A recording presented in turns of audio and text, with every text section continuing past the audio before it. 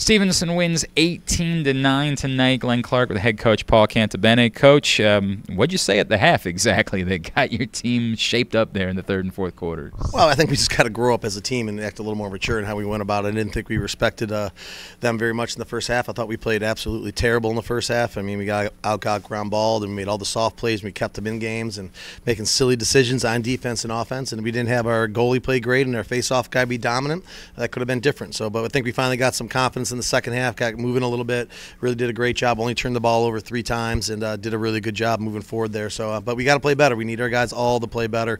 And it's not, we played that first half a little like feeling sorry for ourselves, so to speak, you know, and just didn't really, we thought they were just going to roll over and they weren't. And so we have to do a much better job respecting our opponents for sure.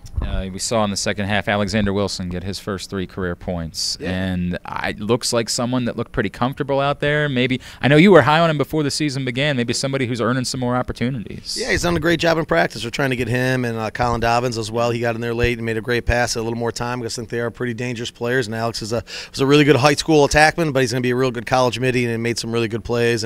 But just making a few changes, having Cam play attack a little bit, I thought helped settle us down a little bit. And I thought Ryan Coleman came out with a passion in the second half and did a really good job. And we started really converting that. But again, I think we just got to play better.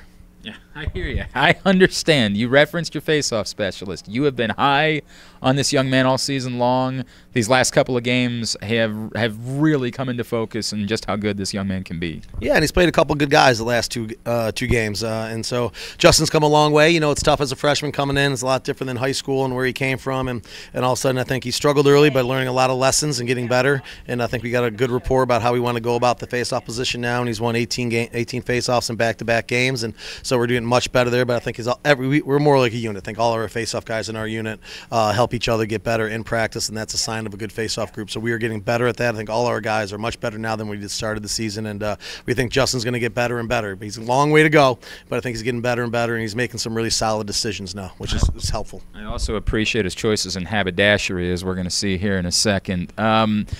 You go into conference play.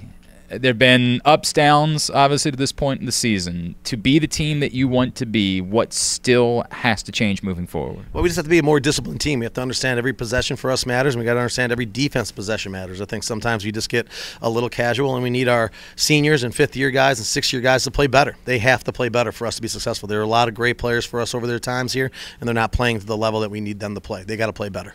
All right. Coach, appreciate it, and congratulations on a win. We'll see you back here next week. Thank you.